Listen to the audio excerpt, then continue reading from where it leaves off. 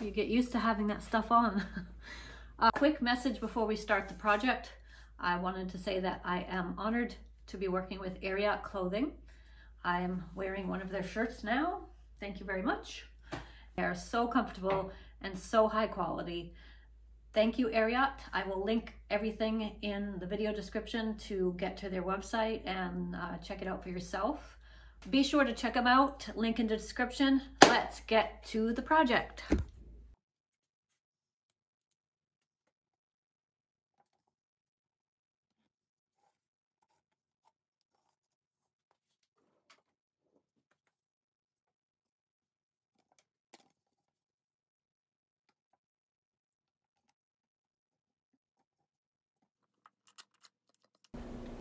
Hey everyone, and thanks for tuning in and watching that brief intro.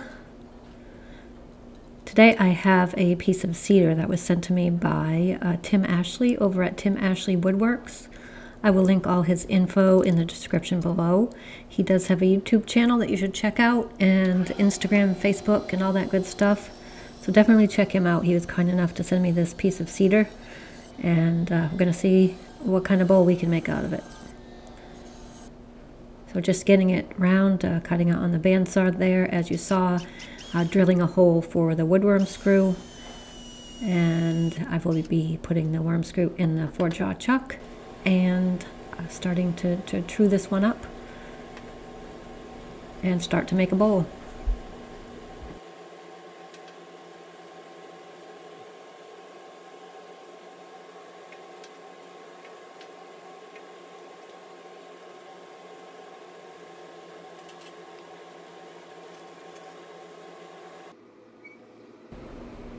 Getting the tool rest set at the height that I need it. Making sure the blank doesn't hit it. Always be sure to turn it before you turn it on, just to make sure. I'm starting at around 650 RPMs here, and with the Cotter and Son bowl gouge. Just taking my time, making it round. It doesn't get perfectly round on the bandsaw. Plus, I'm taking my time to enjoy the smell of the cedar. I don't get a lot of cedar, but Tim over at Tim Ashley Woodworks, as I mentioned, has sent me a couple pieces. So thank you, Tim. And I always enjoy turning it. And hope that I do it justice. I feel like you can't really mess it up too much because it's such beautiful grain no matter what shape you make it.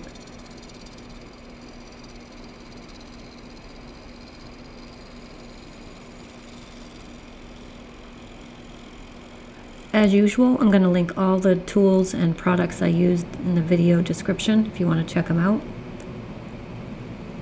These are tools and products that I use all the time, like Cotter and Son bowl gouge, robust tool rest, Starbond CA glues that I have a new discount code for, as well as Total Boat, which I'm not using in this video, but I do have a new discount code for PF Woodturning viewers, so be sure to check out the video description.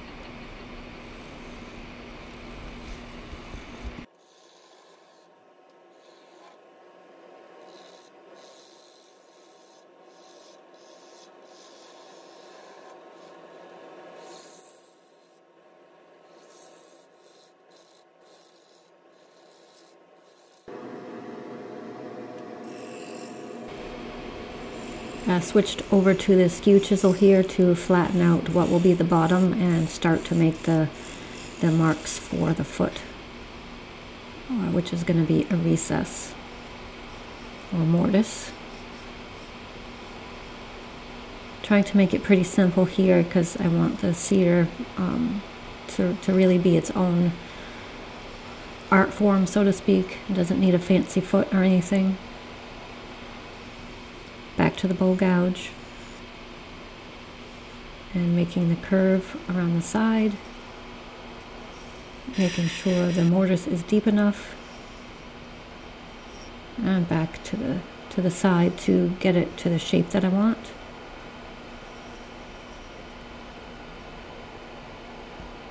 stopping in between to check it out and making sure there's a flat part on the bottom for the foot to sit properly.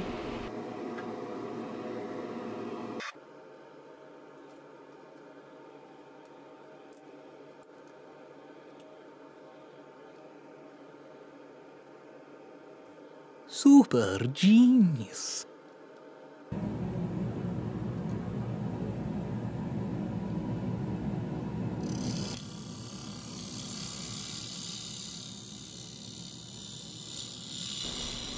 So after it's reversed in the chuck, using the bowl gouge to flatten off the top and get a smooth surface before starting to hollow it. So I was smart this time about saving some of the cedar shavings.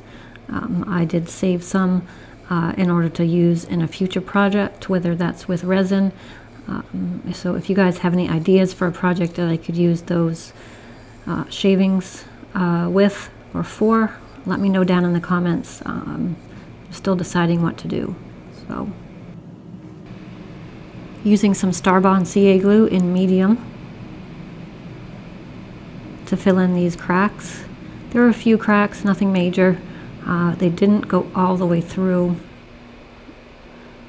So just making sure that enough CA glue gets down in there to make sure it doesn't continue cracking or fly off the lathe on me. So just some CA glue and some accelerator. And I sanded that off, or turned some of it off even, and then get back to turning.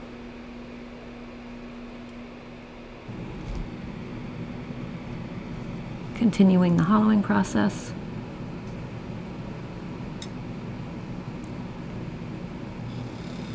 At this point, I'm still deciding what to do with the rim.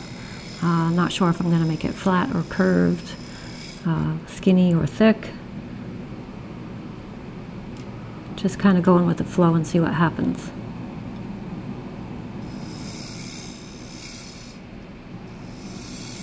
Just taking my time with the bowl gouge to get the round over on the inside, making sure that I don't get any catches. Yes, even if you've turned a while, it's still possible to get catches, although much less often than beginners, I think, but it happens. It happens when you're not paying enough attention, or your mind wanders. If that has ever happened to anyone, let me know. Make sure I'm not the only one. But we didn't get any catches here. I was paying full attention, as I did not want to ruin this blank that Tim so kindly gave me.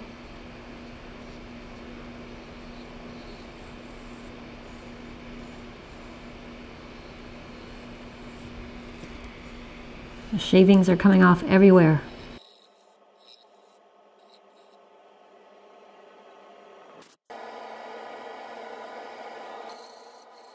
So I sanded from 80 to 400 grit. You can see the bucket of shavings in the background that I've already started to save there. So I did a little bit of power sanding too.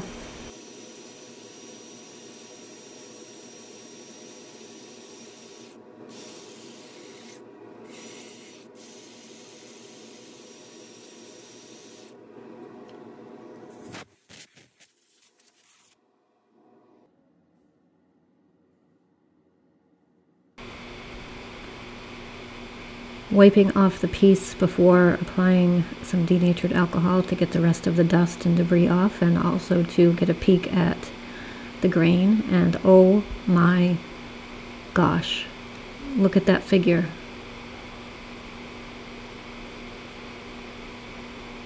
Now on with the sanding sealer. I put 1 coat of sanding sealer on, and it is a mixture of 60% sealer and 40% denatured alcohol.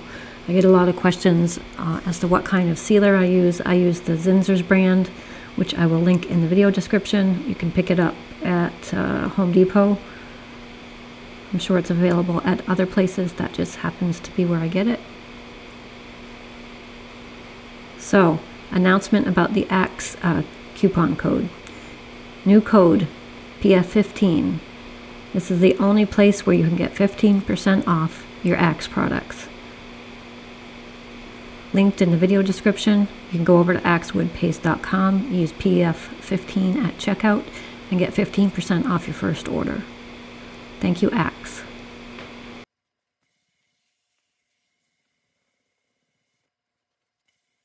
First step in the Axe products for me is to put on the abrasive paste. And it already makes a huge difference. And my favorite part is the polishing paste though, because it's so easy and it makes such a difference. When you don't think it can look any better, then you try this. And it makes it a really nice sheen. So don't forget about the coupon code PF15 at axewoodpaste.com.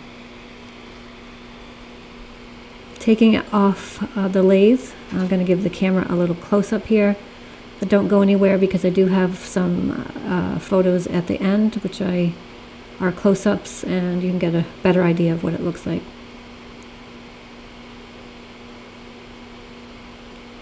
I do end up putting my branding iron logo on it as well, which you'll see here in a minute in one of the photos.